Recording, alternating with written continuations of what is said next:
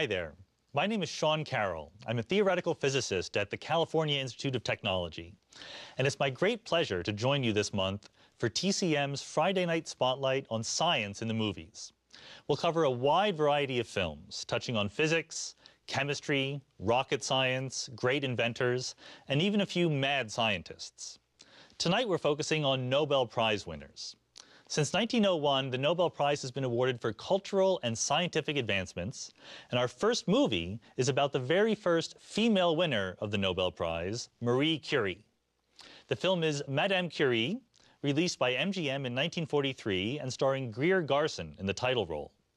Madame Curie tells the story of how Marie and her husband and partner, Pierre Curie, made the world-changing discovery of the element radium, which revolutionized our understanding of the atom and of the scientific study of radioactivity.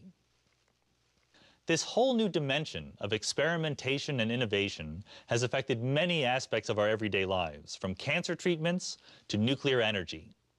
A biographical motion picture of Madame Curie had been in development in Hollywood for several years, first at Universal Studios, then eventually at MGM, where originally it was earmarked for their star Greta Garbo.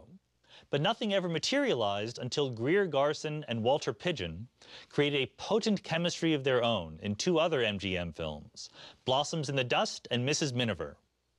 MGM thought Garson and Pidgeon would be perfect for Madame Curie and went about making a first-class production that was as historically accurate as possible.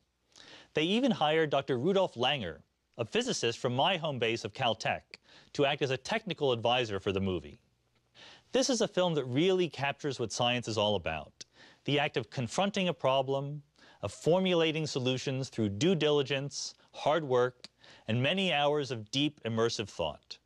From 1943, here are Greer Garson and Walter Pidgeon in MGM's handsome production of Madame Curie. One of the big challenges for director Mervyn LeRoy was how to make the discovery of radium entertaining to audiences of 1943, while also adhering to the facts. LeRoy walked this fine line by making the Curies' personal lives an integral part of what was going on in the laboratory, and presenting the science in a way that was easy to follow. In his 1974 autobiography, LeRoy said of the scientific material, "I didn't let a scene go by unless I understood it myself." Of course, LeRoy was helped immeasurably in the almost effortless on-screen chemistry between Greer Garson and Walter Pidgeon. The pair made a total of 8 pictures together. Coming up next, it's an Oscar-winning film from 2001 with Russell Crowe as Nobel Prize-winning mathematician John Nash. Tonight on TCM's Friday Night Spotlight, Russell Crowe's genius tears his brain apart in A Beautiful Mind. Then NASA puts its neck on the line for all mankind. And haste may make waste of James Caan in Countdown.